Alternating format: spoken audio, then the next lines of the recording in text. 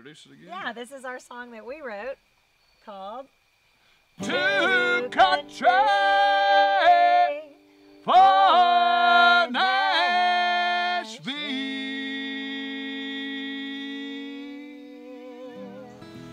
Hi, I'm Joel. I'm Leanne. And we're 2Country4Nashville. And that's because we like to play real traditional country music. We like to bring back all those good artists that you remember and try to keep that feel in our own music too, our new music that we write. We decided to try out for one of these reality talent shows on CMT, the Can You Duet show. And we finally got to the actual judges for the show and sang for them. They loved it.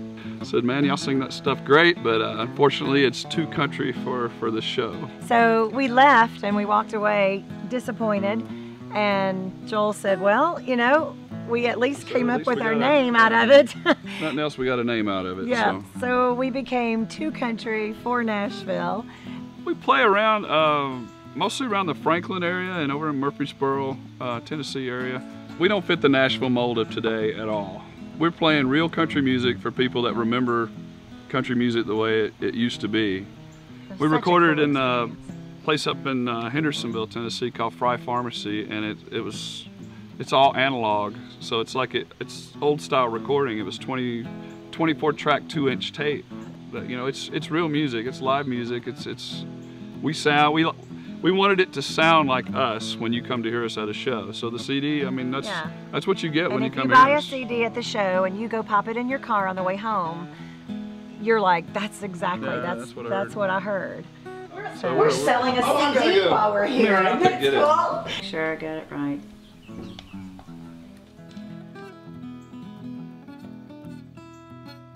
That was the most exciting thing, was opening that box and pulling out that first CD. So back in the spring we had a big, huge CD release party. We had it at our friend's house called the Country Club. It's amazing. Yeah. It's the best drug, best medicine in the world. It's just playing on stage.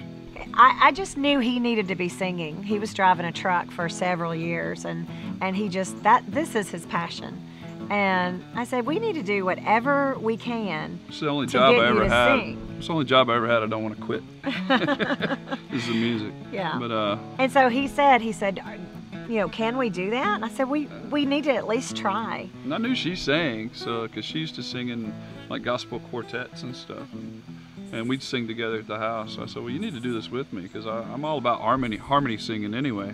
Yeah. And there's all these country duets that nobody was doing, so I started teaching her those, and we just took off from there. And people loved it.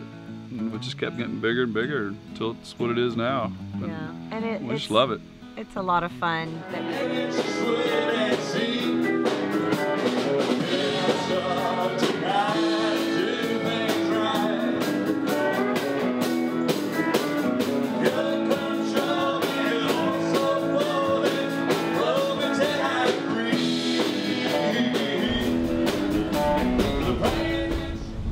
I think you're too goddamn country for Nashville.